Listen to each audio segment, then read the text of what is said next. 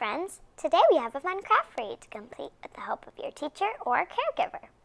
We're making dancing ribbons. To complete this craft, you will need plastic tablecloths and one or more colors of your choice, jelly bracelets, a marker, a ruler, and scissors. Here's what you'll do. First, unfold your tablecloth part of the way. You can leave it in a long rectangle with several layers, and it should be easy to cut through. Using the ruler and marker, make marks about 2 inches apart.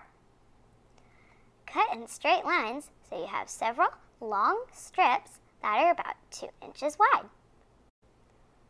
Take one strip and fold it in half. Stick the folded edge through the bracelet. Now open the fold, stick your hand through the loop, and grab the other end of the ribbon and pull it through. Pull tight. Continue to add strips until you are happy with the amount of fullness. We did 5 on each bracelet. Cut the ribbons to the length you want and you are ready to dance. Ta-da!